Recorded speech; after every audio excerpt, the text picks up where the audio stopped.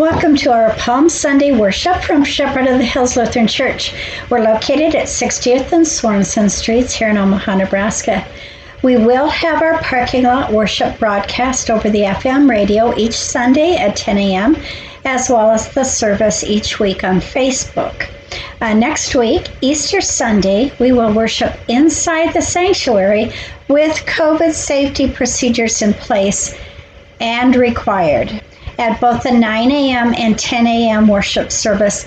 If you would like to attend and have not yet been contacted for a reservation, please call the church office 402-571-7797 and leave the time of service that you would like to attend, your name, how many will attend, and a return phone number.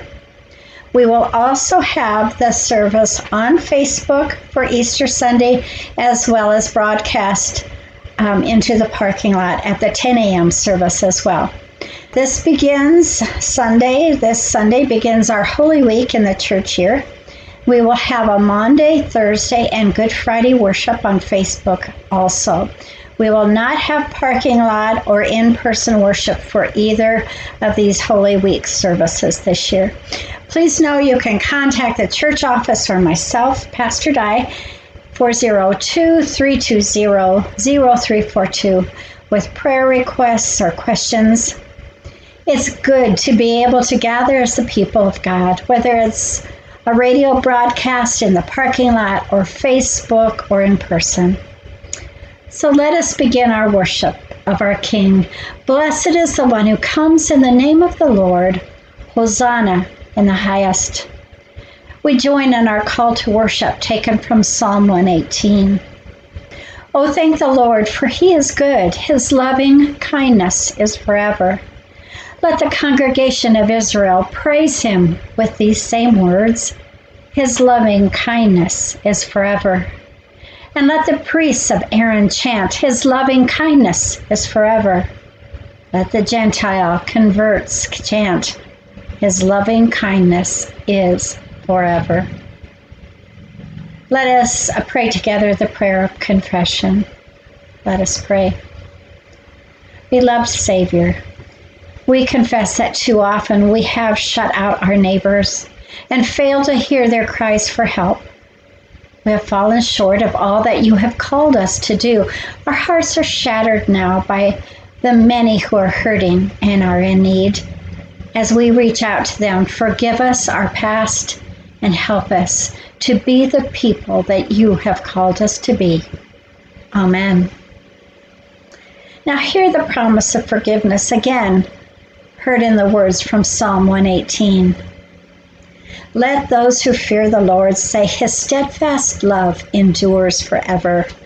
Out of my distress I called on the Lord. The Lord answered me and set me free. The Lord is my strength and my song. The Lord has become my salvation. Know that Christ's forgiveness and love is our salvation. We are forgiven. Be at peace. Let us join in the prayer of the day together. Let us pray. God of joy and arrival, enter our lives as Christ entered Jerusalem. May we celebrate your coming.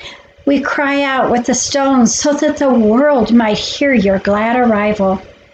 Yet do not leave us in the events to come. This joyous crowd which greets you will turn and flee. From a crowd of hosannas, we turn into a silent, denying crowd at the cross. Do not leave us in the events to come. Even though we may leave you, do not leave us, O Christ. Then forgive us so we can return to you changed. In Christ's name we pray. Amen. The Holy Gospel this day is according to St. Luke, the 19th chapter. Glory to you, O Lord. After Jesus had said this, he went on ahead, going up to Jerusalem. When he had come near Bethphage and Bethany, at the place called the Mount of Olives, he sent two of his disciples, saying, Go into the village ahead of you, and as you enter it, you will find tied there a colt that has never been ridden. Untie it and bring it here. If anyone asks you, 'Why are you untying it?' just say this: 'The Lord needs it.'" So those who were sent departed and found it as Jesus had told them. As they were untying the colt, its owners asked them, "Why are you untying the colt?" And they said, "The Lord needs it." Then they brought it to Jesus, and after throwing their cloaks on the colt, they set Jesus on it. And as he rode along, people kept spreading their cloaks on the road. As he was now approaching the path down from the Mount of Olives, the whole multitude of the disciples began to praise God joyfully with loud voice for all the deeds of power that they had seen, saying, "Blessed is the King who comes in the name of the Lord, peace in heaven and glory in the highest heaven." Some of the Pharisees in the crowd said to Jesus, "Teacher, order your disciples to stop." But he answered, "I tell you, if these were silent, the stones would shout out." As Jesus came near and saw the city, he wept over it, saying, "If you, even you, had only recognized on this day the things that make for peace, but now they are hidden from your eyes. Indeed, the days will come upon you when your enemies will set up ramparts around you and surround you and hem you in on every side. They will crush you to the ground, you and your children within you, and they will not leave within you one stone upon another, because you did not recognize the time of your visitation from God." The Gospel of our Lord. Praise to you, O Christ. Well, usually on Palm Sunday, we open up with a celebration of the crowds, and oftentimes we'll parade down the church aisles waving palm branches. Jesus has arrived in Jerusalem and is told by the Pharisees to quiet the crowd, to stop the disciples. And Jesus responds, "If the people were silent, the stones would cry out." Jesus knew that the kingdom he was to establish was not of this earth. And we just didn't get it. People did not understand. We still don't understand. The kingdom Jesus came to establish is not the same as on earth. So that Sunday, Jesus began his final walk to Jerusalem, and he stops on the hill overlooking Jerusalem called the Mount of Olives, where he had previously preached the Sermon on the Mount, and he looks over Jerusalem and he wept over it. So this service on Palm Sunday is twofold. Jesus arrives in Jerusalem surrounded by crowds, shouting his name, shouting their praises. But our service ends on a somber note. Yes, Jesus has arrived in Jerusalem, but he has not come to overturn the Roman government. Instead, Jesus has come to overturn death, to free us from sin. And the only way Jesus could do that was through his own painful death on the cross. Well, the crowds cheering him on as he came into the gate soon would disappear as they were replaced with crowd chanting, "Crucify him." If someone turned on us like that, wouldn't we be angry? Wouldn't we not care what happened to those people? They deserted us, after all. Wouldn't we be angry? But Jesus forgives each of them, each of us, as a loving parent would forgive a naughty child. However, just as a loving parent, Jesus still was disappointed. He was full of sorrow, and he was moved to tears. It's easy to celebrate Jesus when we get to wave the palms, wearing our finest clothes, going up and down the aisles, singing Hosanna. Everybody loves a parade. Everybody loves to have something to cheer.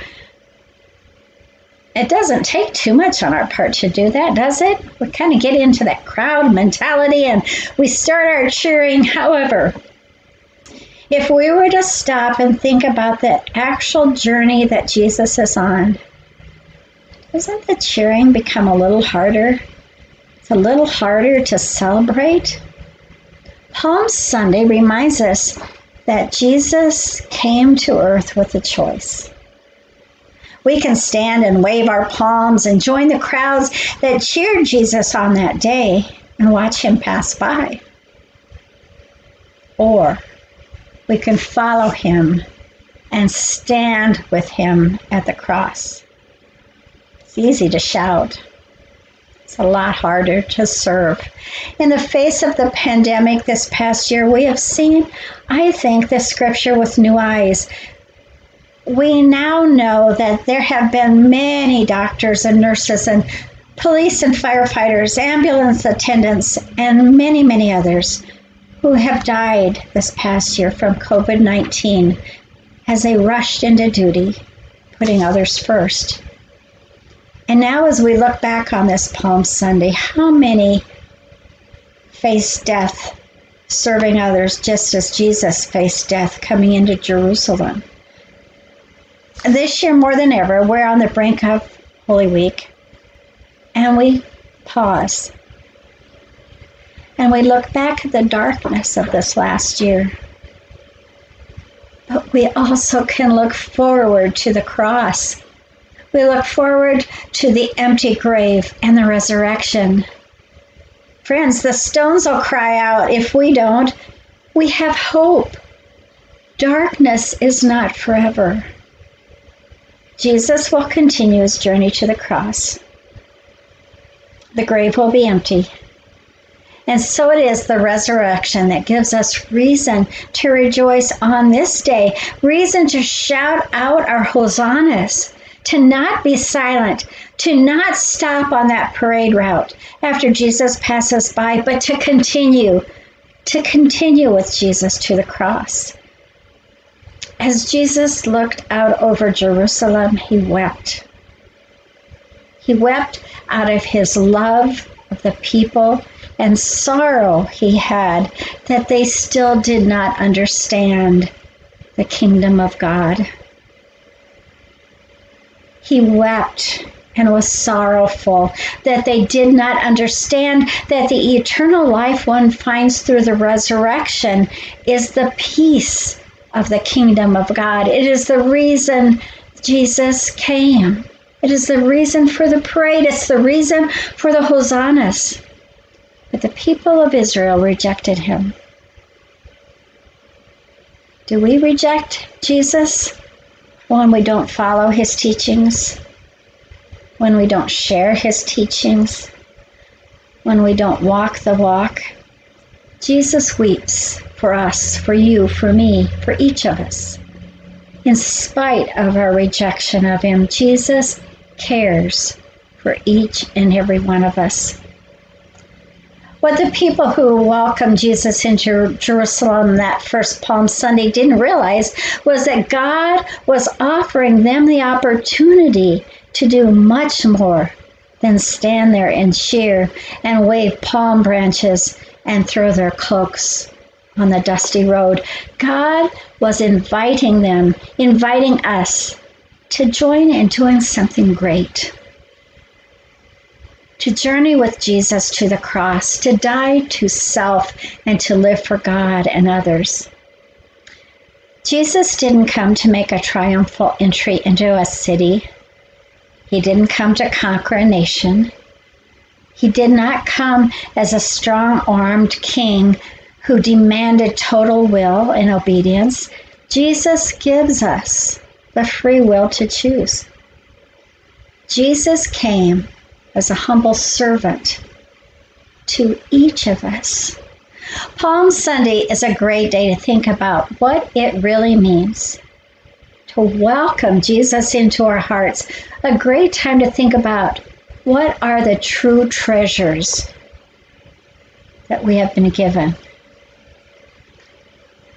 Palm Sunday is a great time to become a follower of Jesus Christ, not just along the happy parade route, but all the way up that hill to the cross. There's no such thing as spectator Christianity. I want to share a story that I had read. It's the story of a young woman who came to the pastor's office seeking advice and help. She and her husband had both lost their jobs. They were fighting because of that. The bank was threatening to take away their cars and their home. Their son was in an automobile accident and was in danger of losing a leg. The pastor prayed with her, reminding her about the hope that God gives in hopeless situations. So she started attending the church faithfully for about a month. And suddenly she quit coming. The pastor saw her one day at Walmart and commented that she hadn't been seen in church for the last few weeks. So the pastor said, "How are things going?" She said, "Everything's better now. My husband and I have both been rehired. Our relationship is better. Her son was doing fine on both legs." And she closed the conversation by saying, "You probably won't be seeing me at church anymore. I don't know what I was thinking. Maybe I was just worrying too much. After all, things just have a way of working themselves out." We shout, "Save us! Save us! Get us through this pandemic. Help us." And God does. What then do we do? To whom do we give the glory? Or do we? Does our shouting Hosanna stop? When we shout out, "Save us," do we also then look forward in hope? Jesus came as a servant who took our shame and sin on the cross so we could be free forever. If we are silent, the stones will cry out. Friends, may we continue to shout Hosanna as we follow Christ to the cross and beyond.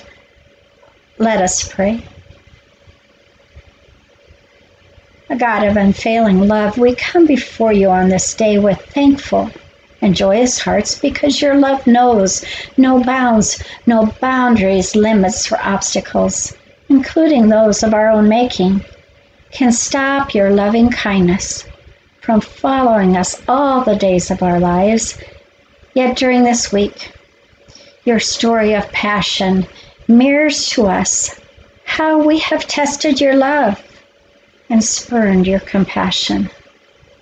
As we enter into Holy Week, fill us with the strength and gratitude and the assurance that you are with us from now through eternity. Amen. We now join together in the invitation to the table. Friends, God calls us to a feast. The table is set, and we will come from the east and from the west, from the north and from the south to sit at Christ's table. Compassion, love, and grace are poured out like fine wine. We come to share in the richness of God's grace. We come to share both hope and pain, to share wisdom and laughter. The table is set, so come, let us worship God together. God is with us, God eats with us, God dwells with us. All are welcome at this table. Let us pray. Almighty and loving God, we come to this table not because we have earned the right to be here. We have come not because we have been good enough or faithful enough to deserve our place. We come because by your grace you have welcomed us here. Forgive us, O Lord. when we want to restrict your invitation to those who don't measure up to our standards. Forgive us when we want to limit your grace to those with whom we agree, to our friends, not to our enemies. Ever-living God, we join with your church in all times, in all places, to thank you for creating us in your image, for caring for us, and for all of your creatures. Holy God, how wonderful is the work of your hands. When sin had scarred the world, you entered into covenant to renew the whole creation. As a mother tenderly gathers her children, as a father joyfully welcomes his own, you embraced us as your own, and you sent prophets and priests and judges and kings to call us to right living. And you sent us Jesus, your beloved one, to bring us new life. We lift before you all of those concerns which fill our hearts. We pray for everyone who has been affected by this pandemic. We pray for those without homes. We lift up those who are facing eviction and homelessness.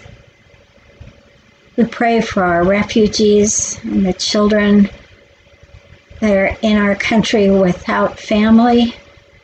We pray for our politicians that they find ways to work together for the common good and that they unite to assist all who are struggling. We pray for our nation and this terrible divide. Help us to find common ground, and we pray that we are able to put away our pettiness and our anger and become instruments of your peace. Gracious God, some of our family members and friends are having a really tough time, and to them, for all of them, we lift up to you. We lift up all those who are fighting health issues. Continue to bless the medical workers that they may be wise and effective. Give our loved ones strong bodies and upbeat spirits, and bring your healing and wholeness. We pray for all who are struggling with mental and spiritual issues, for people whose minds are consumed with worry over finances. Now, this is a terrible time and a difficult life, and so we cry out for help. Help us to be constantly in prayer with you. We pray for all those who mourn the death of a loved one. Lord, we know these petitions are barely scratching the surface of our concerns. Strengthen us in our life's journey, that we may walk with you. Hear the prayers of our hearts. And as we celebrate this sacrament, this gift, as we take this bread and this cup, remind us of the height and depth and breadth of your love and your mercy. May we find here the wisdom to celebrate and live a vision of your kingdom, a kingdom which cares for old and young and all in between. This we pray in the name of Christ our Lord, using the prayer He taught us to pray. Our Father, who art in heaven, hallowed be thy name. Thy kingdom come, thy will be done, on earth as it is in heaven. Give us this day our daily bread, and forgive us our trespasses, as we forgive those who trespass against us. And lead us not into temptation, but deliver us from evil. For thine is the kingdom, and the power, and the glory, forever and ever. Amen. Friends, on the night before Jesus was to be betrayed by his friends, he took a loaf of bread. He blessed it, he broke it, and he gave it to all to eat, saying, "This is my body broken for you. Do this in remembrance of me." Also, after supper, he took the cup. After he had given thanks, he gave it to all to share, saying, "This cup is a new covenant of my blood shed for you and for all people for forgiveness of sins. Do this in remembrance of me." Friends, this is the body of Christ, broken for you.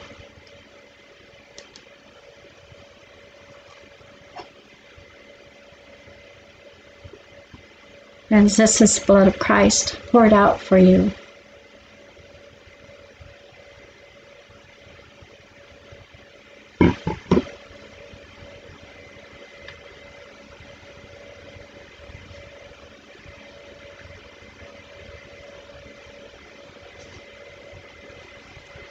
And now may the body and blood of our Lord and Savior Jesus Christ strengthen you and continue to keep you in his grace. Amen. When you leave this gathering, sing out strong. Let your lives proclaim the strong news of God's love. However popular or unpopular the cause, we wish to follow Jesus Christ. God overlooks our past and sends us into the world as representatives of the good news. God is in Christ, bringing wholeness and reconciliation into a broken world. Cry out, people of faith, rejoice and praise God. We have been commissioned and empowered to make a difference in the world. Hosanna, Hosanna in the highest. The next day, the great crowd that had gathered heard that Jesus was on his way to Jerusalem. They took palm branches and went out to meet him, shouting, "Hosanna!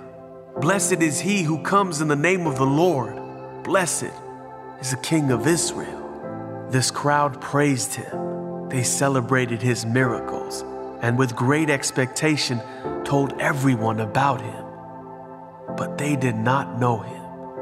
They were waiting for someone who would rule with strength and might, but he came as a humble servant. They wanted him to finally bring their people glory, but he wanted to change them so their lives would bring God glory. They were expecting a general who would crush their enemies, but he came saying, "Love your enemies." They thought he could offer them deliverance from their oppressors, but he came offering deliverance from sin. This crowd would soon realize that Jesus wasn't gonna be what they wanted, and they turned on him before they ever realized he was what they needed. So as they yelled, "Crucify!" Pilate asked Jesus, "Are you a king?" Jesus answered, "I am not that kind of king." His kingdom isn't what you see here. It won't be established by chaos and war. His kingdom is in our hearts. His kingdom is truth. His kingdom is goodness. His kingdom is righteousness. He is the humble king, the king of healing, the king of forgiveness, the king of love. Today, we lift our voices. We cry, "Hosanna! Save us. Save us from our sin. Come dwell in our hearts. Hosanna! We worship you, Jesus Christ, our King."